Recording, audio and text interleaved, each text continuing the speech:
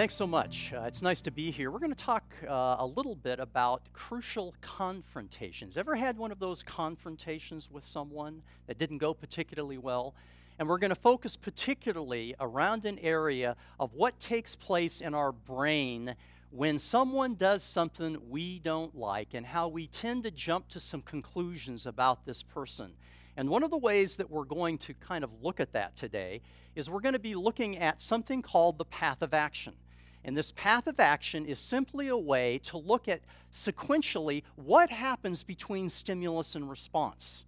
I see and hear something, I tell a story about it, it drives feelings, and then I act, and it happens in a nanosecond for most of us. And we begin making some assumptions about why that so-and-so did that. And we do it very, very rapidly. Now, the interesting thing is that how you feel is not a function of what you see and experience. If you've ever been one of those persons that said, well, they just push my buttons. Well, I got news for you. It's a little bit of what Eleanor Roosevelt said years ago, that no one can hurt you without your permission. What you see in here has to go through a filter, and that filter is the story that you tell. So again, how you feel is not a function of what you see and experience. It's a function of the story that you tell yourself about what you see and experience. And to me, that has been revolutionary in terms of how I've looked at crucial confrontations. Now, the problem is that your body, biologically, is perfectly designed for you to fail often. You have something in the brain called the amygdala. In fact, you have two of them. They're almond-shaped size. You've got one on one side and one on the other side.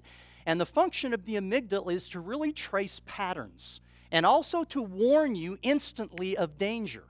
Now, the amygdala is a very powerful piece of the brain because when it fires a signal, it basically bypasses the neocortex, which is the higher center of thinking, and it says, trust me on this, you don't need to consider it further, this person's a jerk, okay? Now, that's problematic.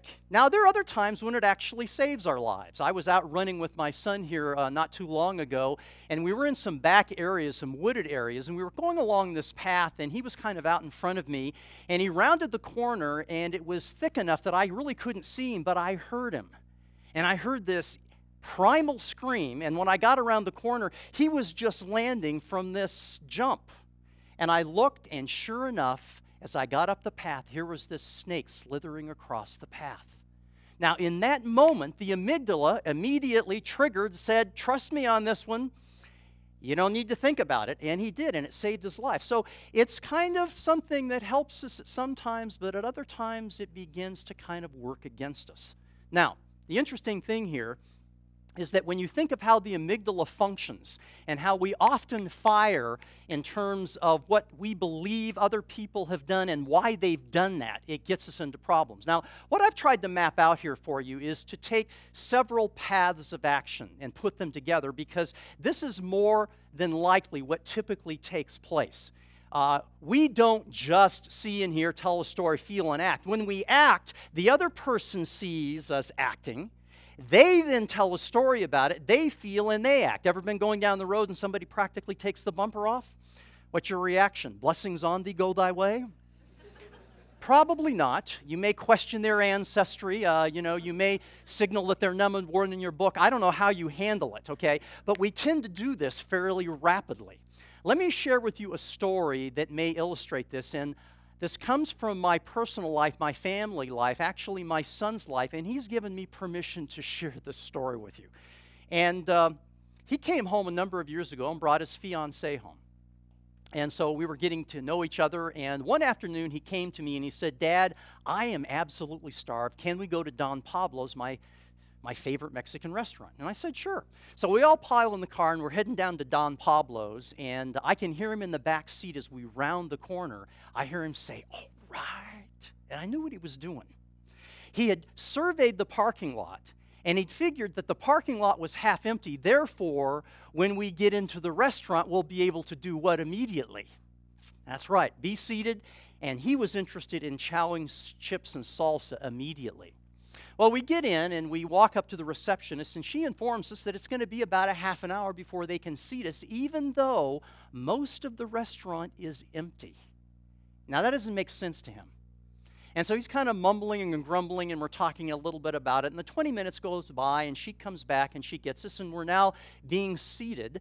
And I look around, and I notice a new waitress. Now, we go to Don Pablo's enough that most of the waiters and the waitresses know the Nelson clan, and they know we can put away a lot of chips and a lot of salsa in a very short period of time.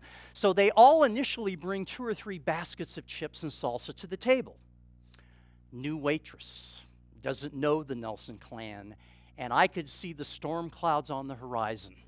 So let me walk you through this, because my son's path of action is in the blue. The waitress's path of action is in the red. Let's walk through this. So she brings a very small container of salsa, small basket of chips. He's ordered water that evening, and literally within a minute and a half, we have finished off the meal, as it was at that point. And he sees the waitress approaching the table. He's sitting on the edge of the table, and this is what he does in terms of acting. He reaches over and he pulls the empty salsa dish, the empty basket, and his empty glass now to the edge of the table. That is what she sees. And in a nanosecond, she then tells a story. It drives a feeling, and she stops and she looks at him and she acts, and she says, "Listen, bucko, you want more chips and salsa, don't shove the basket at me, got it?" And he hears that, tells a story, drives a feeling, and he acts, and I'm holding my breath because I'm not sure what we're going to get here, friends. Now, he doesn't do anything. And I'm saying to myself, unbelievable. He'd been gone for about a year and a half working with Colin Powell Volunteers for America, and I'm thinking to myself, the emotional maturity in this young man is just phenomenal. But I spoke too soon.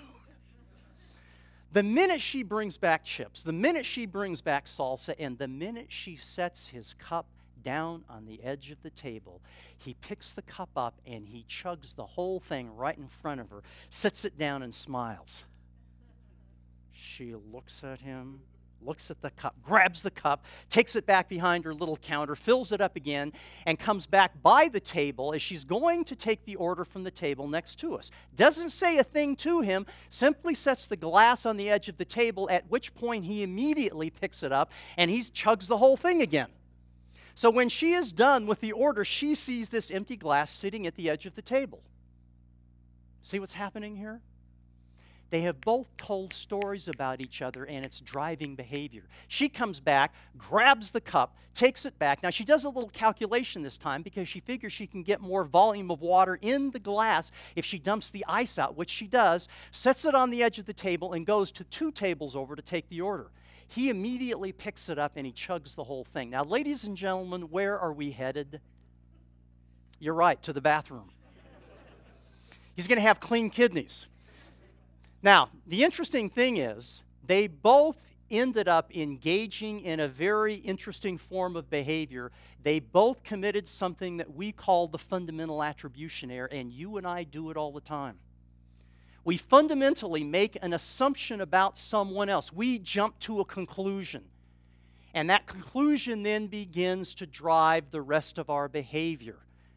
And we found victim, villain, and helpless mentality. In fact, when we got out to the parking lot, this was still going on, the fundamental attribution error. Now, when your son becomes 25, 26, you become more of a friend and mentor, less of a parent, if you please. So I walked up beside him, and my wife and future daughter-in-law were a little bit ahead of me, and I simply put my arm around him, and his name is Stacy the second. And I said, "Stacy," and he said immediately, "I know, Dad, I know." I let her push my buttons, and I said, "Stace, I don't think so." I said, "I think you pushed your own buttons." And I said, "I'll admit this was an extremely challenging situation for you to handle. And when you consider the genetic inheritance on the side of your mother, it is even more of a challenging situation." Just kidding. I unfortunately see a little bit of this in my own life that's being passed down. The fundamental attribution error. We tend to assume the worst of other people. Now, if we only learn one thing this session, I want you to remember this, that people often let us down for more than one reason. When they fail to live up to a promise, you need to expand your view beyond just motivation, perhaps to ability. In fact, as I inquired into it, I found out that not only was she a new waitress, but the manager that evening had sent home over half of the crew because it had been a very slow evening, and then all of a sudden there was this onrush of customers. So there were other things playing into this. And often when we commit the fundamental attribution error, we fail to take a look at other possible explanations as to what may be going on. So one of the things that you need to do is learn how to expand your view of others and to begin to avoid the fundamental attribution error. I don't know whether you can see this, but this is one of my favorite Far Side cartoons. In 12th century Pisa, Italy, the construction firm of Morelli and Sons, whose members were all afflicted with a genetic disorder in which one leg was considerably shorter than the right, began working on a new tower. Now, you may think these people are just not motivated to build it straight, but maybe it's the way they're holding the plans, right? Looks good to them. You see, organizations don't behave, people do, and they behave for more than one reason. And yet you and I are often falling into this fundamental attribution error. So what can you do here? A couple of tips for getting your heart right, because my son needed a heart adjustment that evening. Even though he said to me, "Dad, I was just drinking water." And I said, "Oh, Stace, there is drinking water, and then there's drinking water, and you were doing the latter." How do you get your heart right? Well, first of all, you want to avoid the fundamental attribution error by asking two questions. Why would a reasonable, rational, and decent person do this? Are they just mean and nasty by DNA? I don't think so. Most of the time, there's something else driving the behavior. And secondly, what, if anything, am I pretending not to notice about my role in the problem? Did he have a role that evening? Now, if you asked him, initially, he'd say no. But the more we talked about it, he realized that there was a responsibility to handle this differently. Let me finish off by reading this to you. I don't know whether you have ever heard of this or if this has ever come your way via email, but I think it kind of sums up what we're talking about here. A woman was waiting in an airport one night with several long hours before her flight. She hunted for a book in the airport shop and bought a bag of cookies and found a place to drop. She was engrossed in her book, but happened to see that the man beside her, as bold as could be, grabbed a cookie or two from the bag between, which she tried to ignore to avoid a scene. She read, munched cookies, and watched the clock as the gusty cookie thief diminished her stock. She was getting more irritated as the minutes ticked by, thinking, if I wasn't so nice, I'd blacken his eye. With each cookie that she took, he took one too, and when only one was left, she wondered what he'd do. With a smile on his face and a nervous laugh, he took the last cookie and he broke it in half. He offered her half as he ate the other. She snatched it from him and thought, oh, brother, this guy has some nerve and he's also rude. Why, he didn't even show any gratitude. She had never known when she had been so galled and sighed with relief when her flight was called. She gathered her belongings and headed for the gate, refusing to look back at the thieving ingrate. She boarded her plane and then sank in her seat, and then sought her book, which was almost complete. And as she reached in her belongings, she gasped with surprise. There were her bag of cookies in front of her eyes. If mine are here, she moaned with despair, then the others were his, and he tried to share. Too late to apologize, she realized with grief that she was the rude one, the ingrate, the thief. Thank you.